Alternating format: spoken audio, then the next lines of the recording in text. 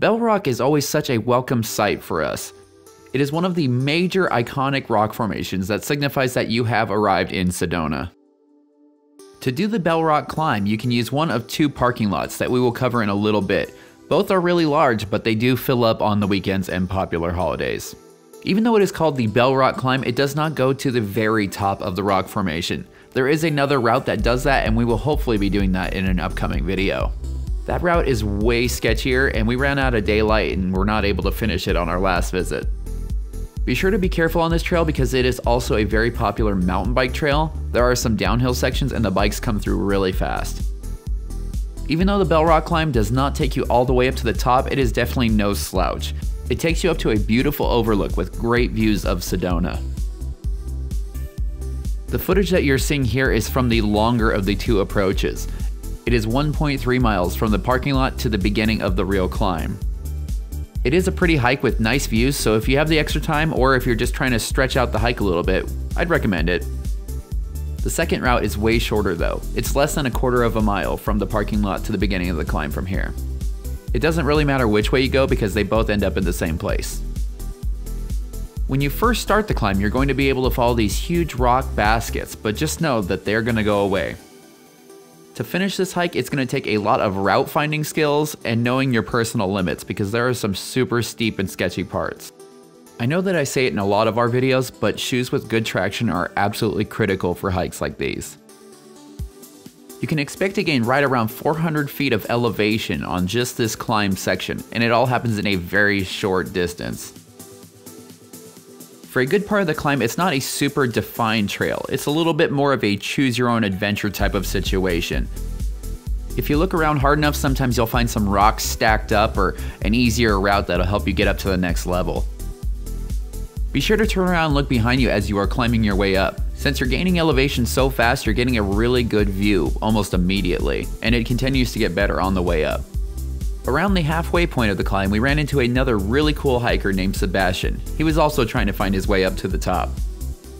We ended up sticking together and hanging out all the way up to the top of the climb. V and I love meeting and talking with like-minded adventurers.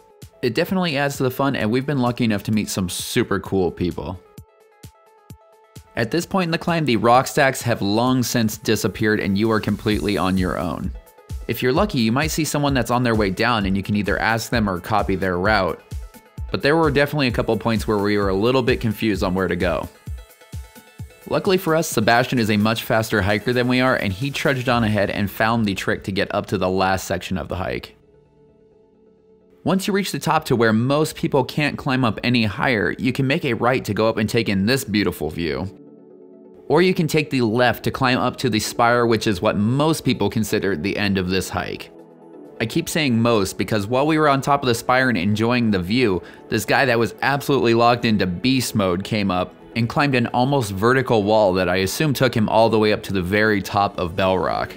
It was super impressive and way above our skill level. One thing's for sure though, as much as I would love to see the view from the very top of Bell Rock, the view that we got from the top of the spire was still epic. It was super pretty getting to see the valley bathed in the golden sunset light. The only challenge was that this video was shot in January, and as soon as the sun drops below the horizon, the temperature drops dramatically. Our new friend Sebastian took off from the top about 20 minutes before we did, and that was probably a really good decision. By the time we got back to the car, it was freezing. As much fun as it would be to watch the entire sunset from up on the spire, you also have to think about all of the wayfinding that you're going to have to do on your way down. I don't think that it would be very easy to find your way down in the dark. Once you reach the rock stacks towards the bottom, you know you are pretty much in the clear, and it's going to be a fairly easy hike from here on out. On this particular occasion, we took the longer trail and we ended up with a grand total of about 3.3 miles. Hopefully we can get back to Sedona soon because I can't wait to make a video of the climb all the way up to the top of Bell Rock. All I can say is that route is a doozy. One cool thing is that there is a loop trail that just goes around Bell Rock without the climb, so if you're not super adventurous, it's still worth stopping by. If you enjoy our adventures, be sure to subscribe and hit that bell icon so you get notified when we make new videos. Check us out on Instagram at @thatadventurelife_official, and for all the information about this hike as well as other awesome things to do in the Sedona area, head on over to thatadventurelife.com.